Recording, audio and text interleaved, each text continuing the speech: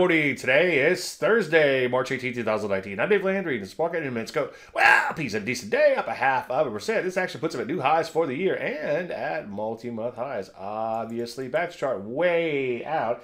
And as I've been saying quite a bit, overall, this market still has a bit of a retrace look to it. But hey, if it gets past these prior peaks in here decisively, we're not that far away from all-time highs, just a few percent, as you can see, one day at a time. But so far, so good. Let's take a look at the NASDAQ. Decent day there, too, up about 0.75%. Same thing holds true for it, like the P's. Take a look at the Rusty, bringing up the rear. Well, not exactly. I sure would like to see this guy make some new highs in here. Off its best levels, only up about 0.25%. So a little mixed performance when you're looking at the Russell 2000. So what do? Well, for now, the short to intermediate term trend does remain up, so let's just continue to follow along. Just pick your spots carefully and make sure you wait for entries and, of course, honor your stops once triggered.